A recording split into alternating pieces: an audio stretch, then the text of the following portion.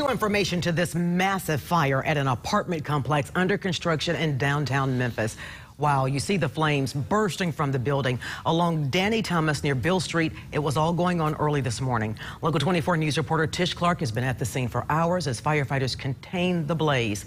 So Tish, what else have you learned about this fire?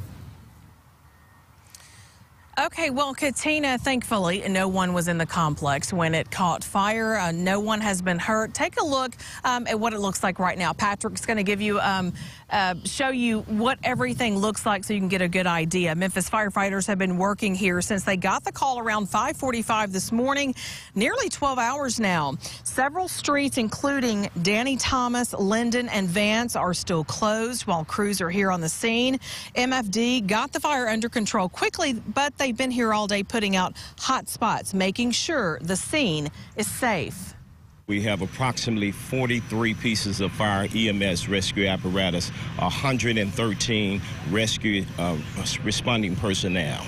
Memphis fire crews have been battling a 3-alarm blaze at Forum Flats in downtown Memphis since 5:45 a.m. They started on the inside and worked their way out. The 4-story Forum Flats apartment complex is under construction. One of the units is an L-shaped building that has 103 apartments.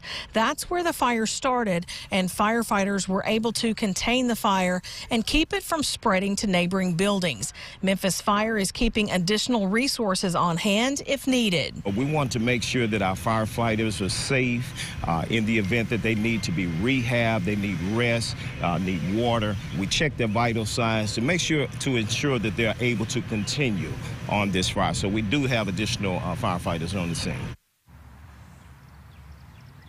Okay, so the apartment complex is owned by Elmington Capital. That's a company out of Nashville. We reached out to them and we received an email just a few minutes ago. They say they are thankful no one was hurt, no one was in the complex. They're grateful to first responders for acting quickly, and they say they do plan to rebuild in the near future.